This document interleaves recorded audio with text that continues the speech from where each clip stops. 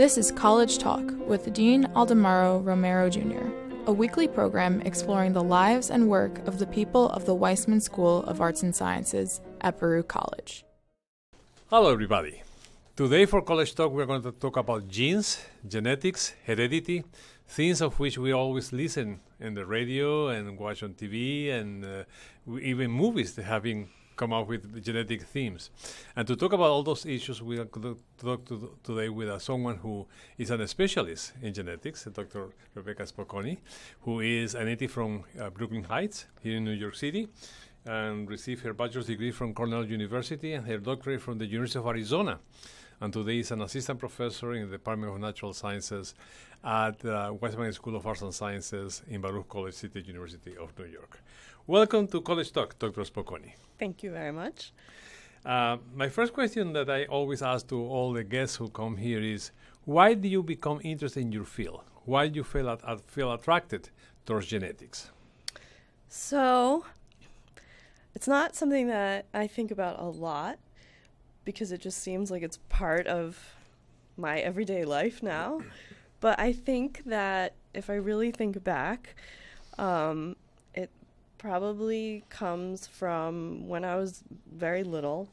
My parents, they always took us to the Natural History Museum, to the Bronx Zoo, and then even just watching on TV, we would pick the shows that are about science.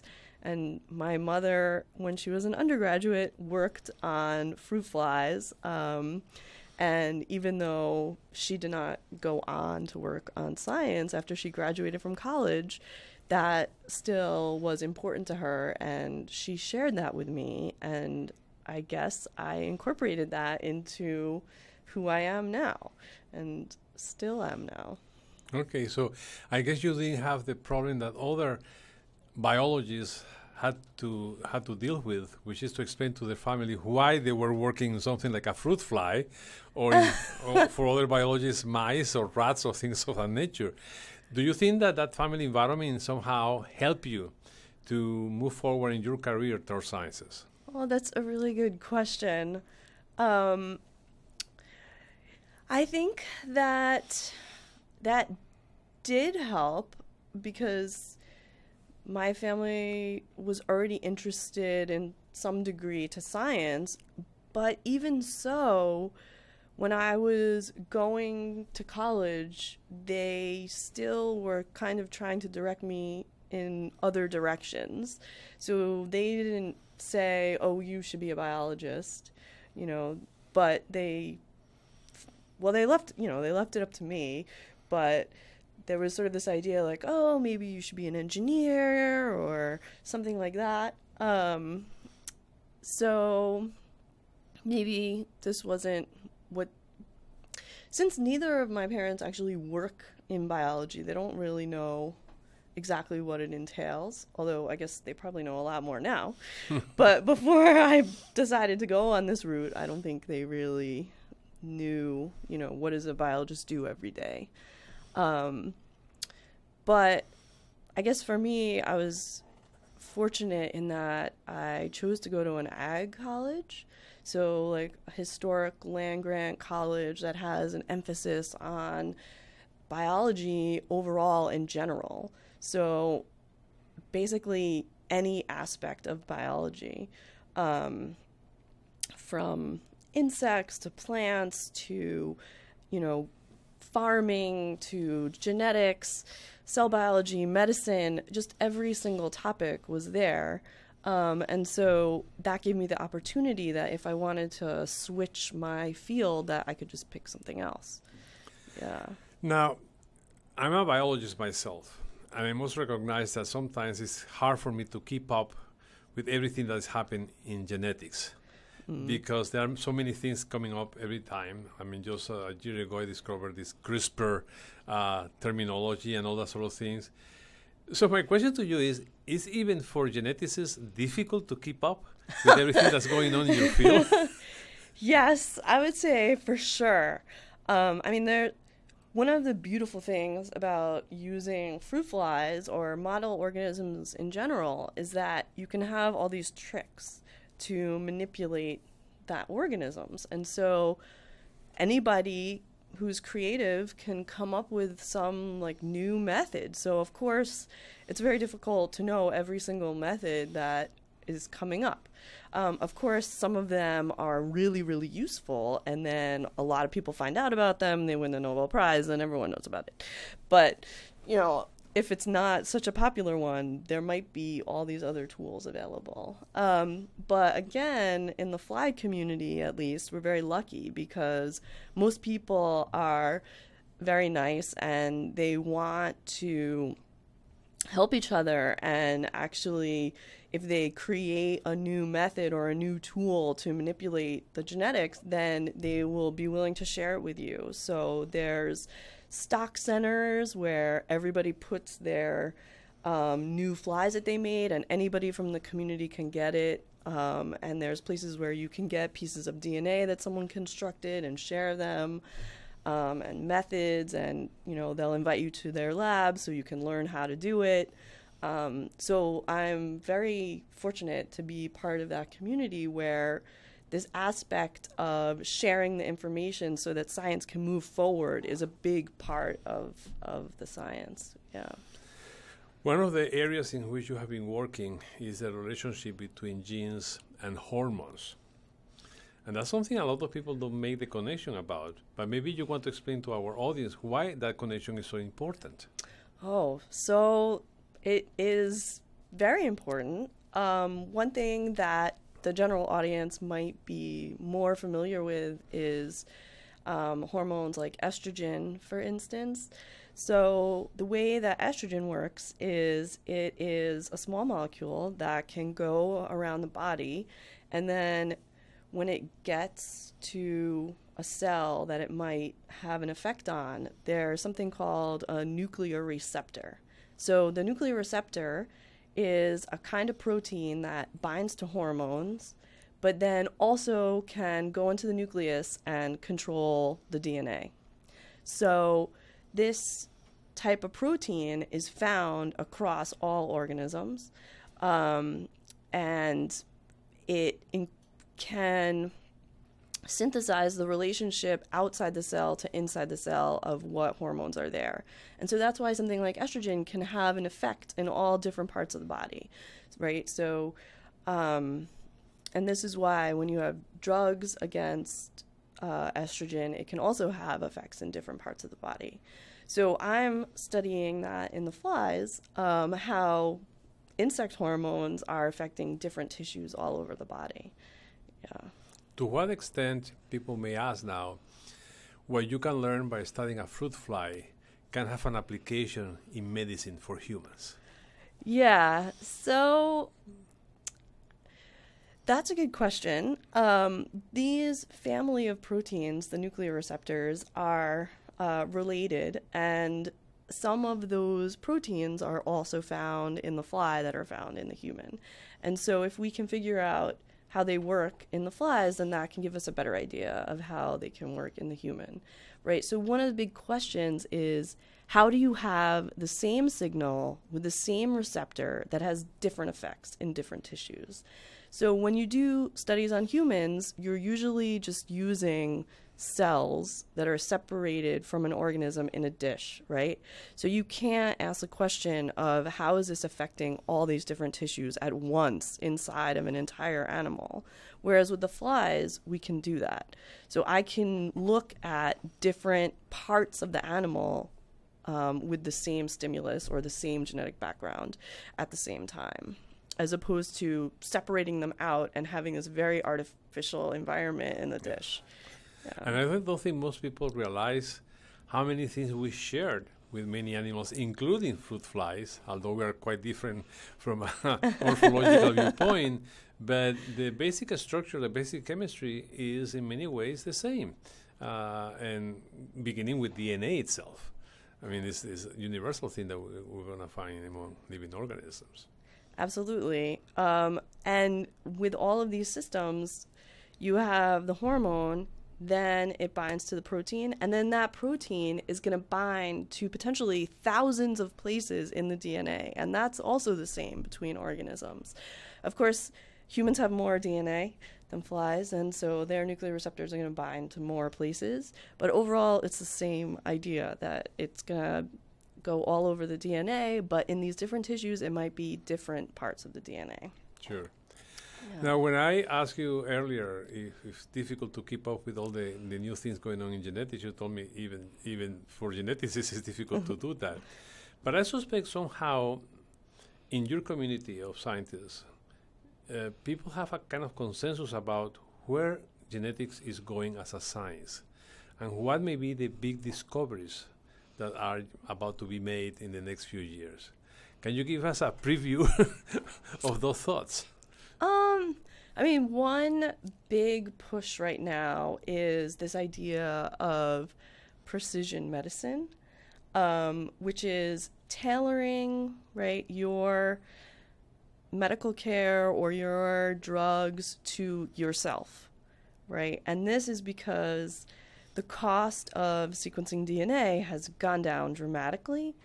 And so, you know, you could get your whole genome sequenced for, I think, you know, we're talking about $1,000, possibly less than that now. And so if you know every piece of DNA that you have, then you can say, okay, do I have the proteins that will be able to utilize these certain drugs or not? Because some people, they take a drug and their body can't use it at all, so that drug won't affect them. So in that case, you would say, oh, don't take that drug because it won't help you, right? Or it can help you to know what dose of a drug to take or something like that. So that's sort of where we're moving. But in the meantime, making those associations and making those predictions is still pretty rough. So you can get the information, but interpreting the information is still going to take some time. So the utilization of the data is sort of lagging behind the ability to generate the data. But there's many people working on this, and they seem like they're making some headway, so yeah. I think it will go forward faster. And now you mentioned that the sequencing has become much cheaper. I mean, now we see a lot of commercial services that basically will give you your sequence with just a few drops of your saliva for $99. Yeah. And actually people are doing that because they find a lot of interesting things in terms of their ancestry when it comes to the genetic tree in that way. So based on what you're saying, this is maybe a crazy idea, but maybe in the future there won't be generics anymore, but actually your doctor will say, based on your sequence of DNA, will say, what you need is this specific thing, and then we'll call the pharmacy, and the pharmacy will produce that specific medication for you that will be effective, and probably also with much less risk of having secondary effect. Right. Which is all what we hear in this commercial about medicine that said if you take this, you will be cured for that, but you might die, you may have cancer, you may have right. all of different things. So that will be also that will be avoided with this let's call tailor-made medicines, right? Yeah, absolutely. I mean, that's the other thing. It might work for you, but some people might have more sensitivity to have worse side effects than others. And so for you, it might not be worth it to take that because you're going to have a worse reaction than someone else. Absolutely. I mean, I think what you're suggesting is potentially even the next layer of that, where like changing the synthesis of the medicine to the individual person. So I'm not a chemist, but that does seem like that would be great. I don't know anything about that, but that could potentially be a good idea. Yeah. It is interesting. I heard your talk at the Natural Sciences Department this week when you were talking about how you got your ancestry done with the 23andMe? Yeah. And I did it too. And mine was really boring. But so, I mean, it can be very interesting. Yes. Or mine was like, you're 98% Ashkenazi. I was like, oh yes, well, I already knew that. So mine was all over the place, all over the world map. Yeah, Yes. so it's a little more exciting when you find out something new about yourself, I guess. I mean, maybe it's comforting when you get affirmation of something you thought you already knew. Yeah. But it's a little like less exciting when you're like, oh yeah, okay, I'm Okay. pretty sure of that. Something I noticed by reading your resume is that you work extensively with undergraduate students. I mean, to work with graduate students is no-brainer. Everybody does that. But to work with undergraduate students, not everybody does that. And I was wondering why you felt so inclined to include undergraduate students in your own research. I think that's always been important to me. And actually, I guess even from the very beginning, I mean, my mom did undergraduate research with flies. Even when I was in junior high, I did the science fair project. We had flies in the basement. And doing research yourself, just doing anything yourself, is such a better way to learn about things. I mean, when I was a student learning about these things, it's hard to grasp all of these concepts. It's hard to really imagine what's going on.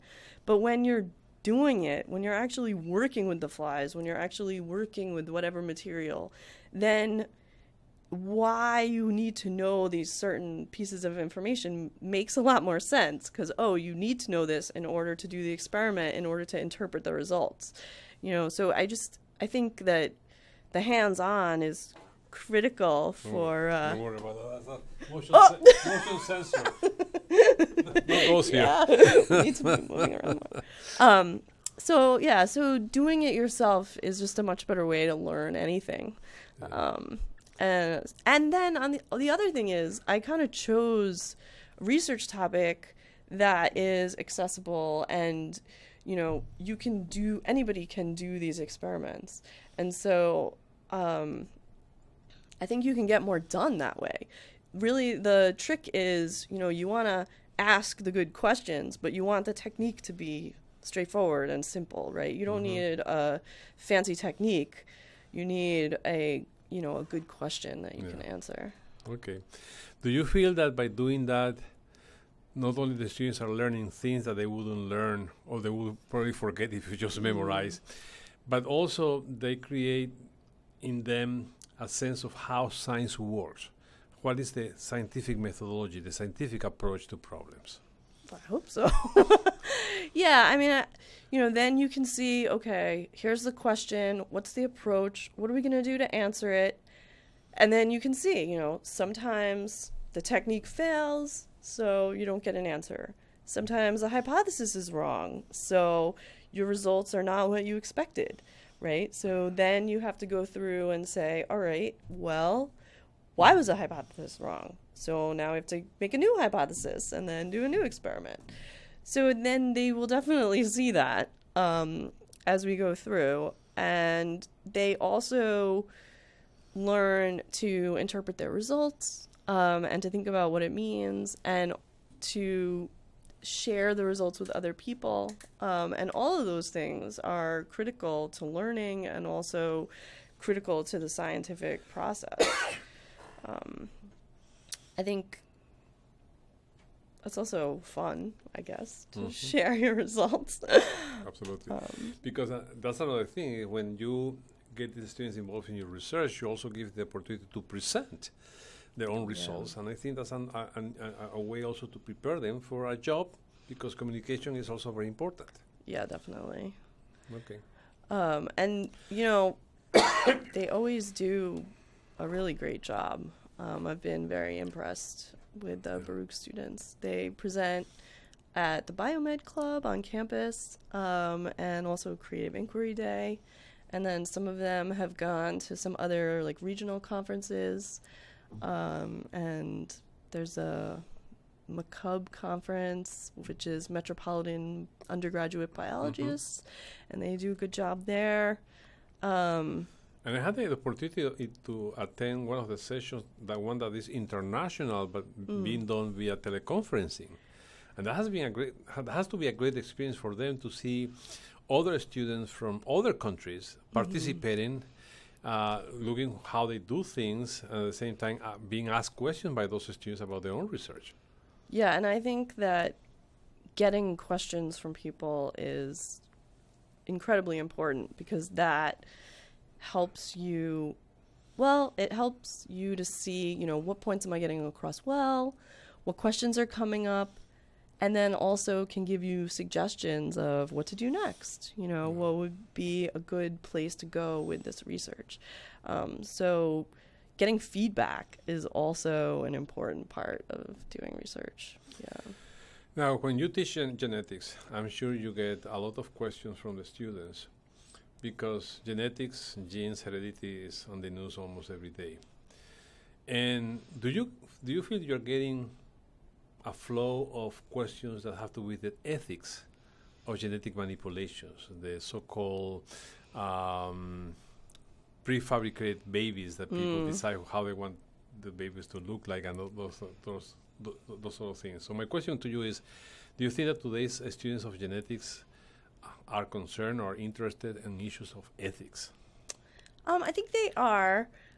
I don't talk about that much with my development students, but I did talk about it more with my Macaulay students, because we were talking about the commercialization of genomics. Like we were talking about before, you can get things sequenced and then you can, pay for services and do these various things. And it was interesting because now that CRISPR is in the news, so we talked about that. And so CRISPR, if you're not aware, audience, is where you can actually go in and make specific changes to DNA in a live organism.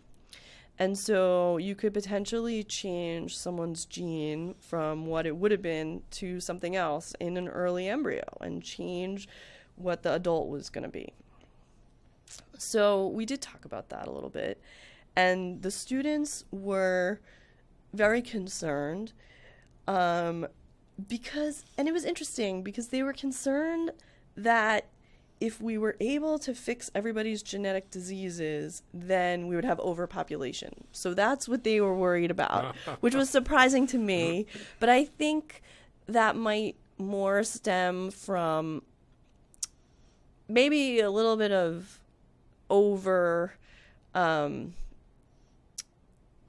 too much faith that this is going to fix all the problems. I don't think that even if we had the ability to change whatever gene we want, we still don't know which genes you would need to change in order to get, these super long life and full health, because not all diseases are because of genetic disorders, right? And we also don't know the basis of all the genetic disorders.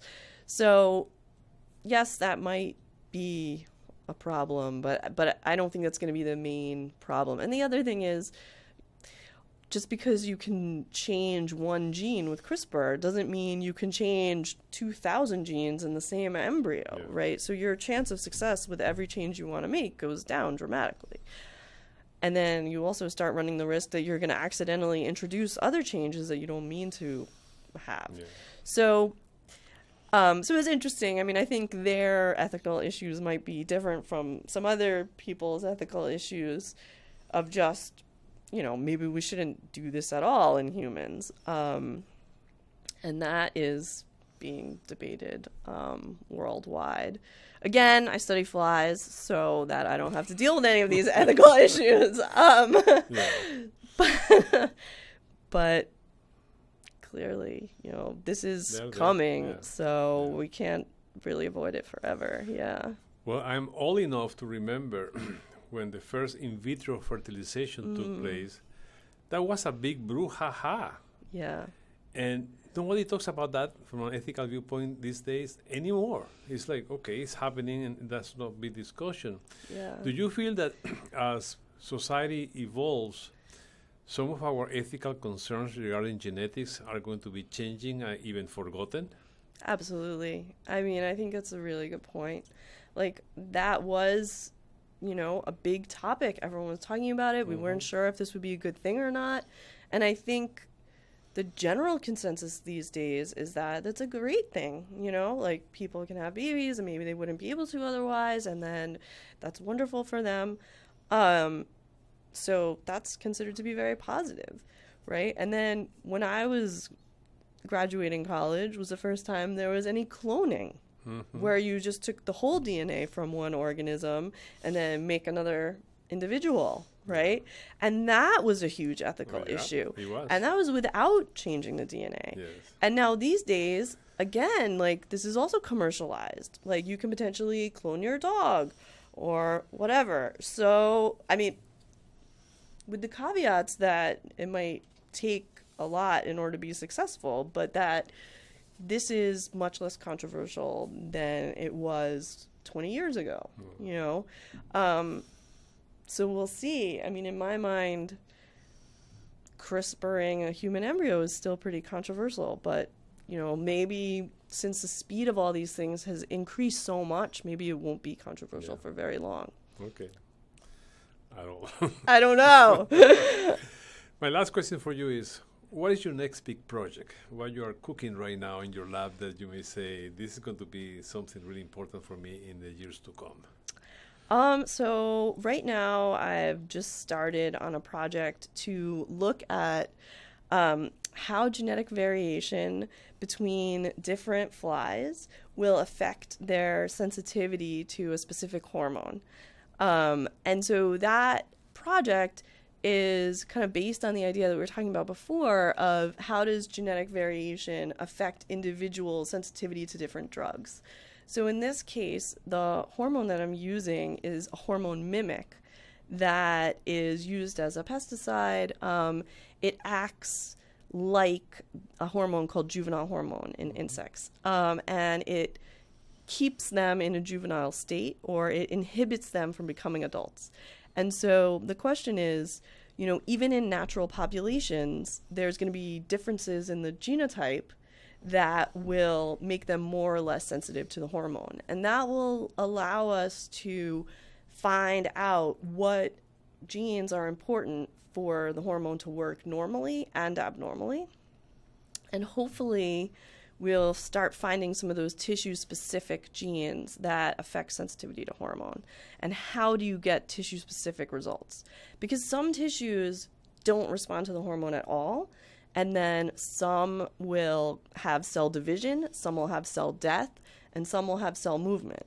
So what is turning on in all of those tissues that causes those changes? And then you can bring that back to other systems, like why when you have an estrogen treatment in humans, right, that can either help with curing a disease or it could potentially cause a disease, right? And so what other proteins are in those cells that are causing them to divide or to die? Okay. Well, thank you very much, Dr. Spokony, about this very interesting conversation about genes, genetics, heredity, and many other things. And next week, we're going to have another interesting chapter of College Talk. So stay tuned. This has been College Talk with Dean Aldemaro Romero Jr., a production of the Weissman School of Arts and Sciences at Baruch College. All rights reserved, 2017.